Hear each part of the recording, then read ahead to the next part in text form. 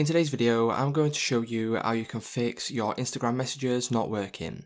So first of all, what you'll need to do is just open up your mobile phone's home screen here, and from here you now need to head over to your settings. So once you are on this page here, what you now need to do is just simply scroll down until you find the apps option, and as you can see it is right there down in the middle of the page. Click on apps and then you can now search for Instagram. Once you search for Instagram, you can then click on it, and then what you will need to do is simply scroll down until you find the storage option. Click on that, and then what that will do is it will bring you to here.